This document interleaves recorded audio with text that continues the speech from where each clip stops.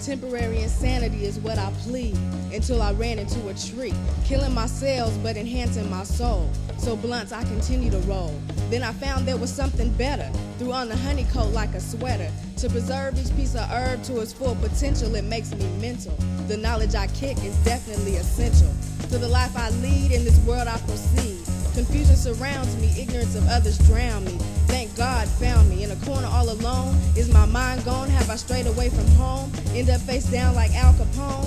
Hell no, I can't let go.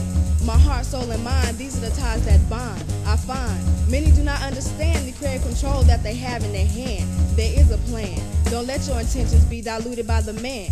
Can you feel the power burning in your chest? It elevates you like cess. The best must come forward to lead the others, make peace among sisters and brothers. In my shoes, could you walk a mile? Corns and bunions from the tribulations and trial and error is only human. We stand strong in this union, break bread like communion, but remain asses from assuming shit gon' come easy, but he's dead. Enough bloodshed, we should be healing society-inflicted wounds, screwing on our heads, preparing for battle. The chapter I claim is Seattle. Within my family, there's a plot to control this shit with hip-hop.